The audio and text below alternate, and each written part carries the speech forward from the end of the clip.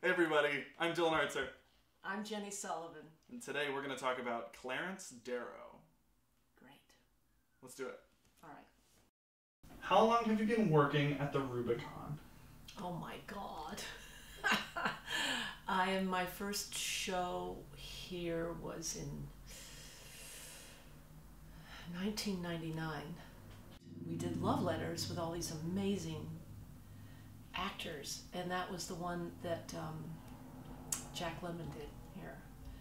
So it was fun. And then Little Foxes, and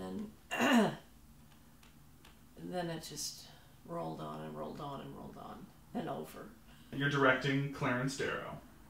I am. Quite exciting. Have you worked with Jim before in this same capacity as you as the director and him? Oh my gosh, yeah. Well, my first show here, he was in Little Foxes.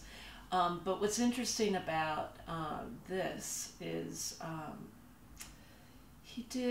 I directed him in Our Town, and I directed him in Dancing at Lunasa.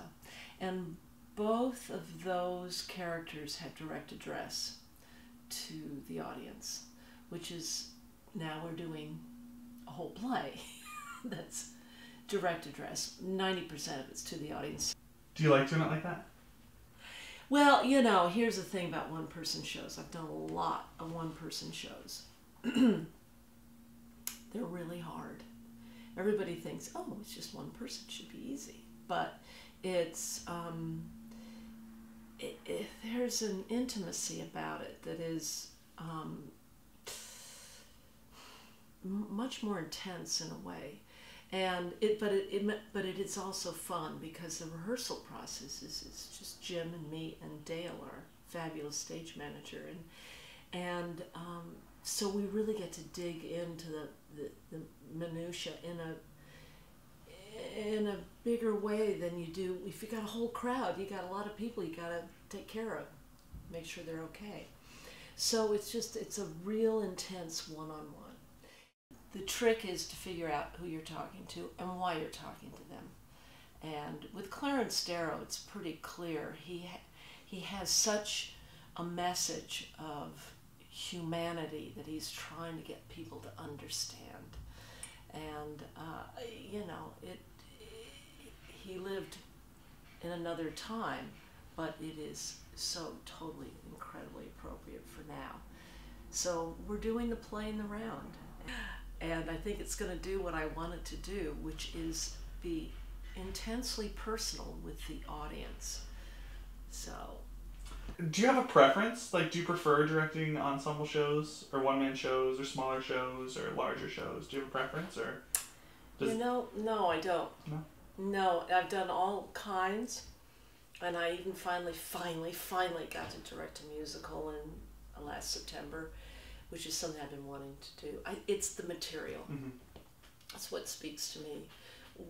What is this play saying that resonates for me? And so that's my preference. My other preference, when I look for material, oddly enough, it doesn't always work out this way. Like the play I just did in September, it was all new people for me. But I love working with my pals. And I have certain actors and actresses that I've worked with multiple times, and it's kind of cool. It just, there's that shorthand, and I don't know, it's just rich. It's a richer kind of, you know, it's the family. Yeah. We've got big drama in this, and he was a very funny man, so there's some really funny stuff in this. But some of the biggest drama in our history is in this play. So. Good. It's a full theatrical experience. You know, he went from the 1800s into the 1900s. And when you think of all the things that happened in his lifetime, it's the stuff that people don't know about him. And when I hear about him now, when I hear his stand on humanity, what can I say? His stand on the death penalty. It's so contemporary what he has to say. There's so much of the play is contemporary.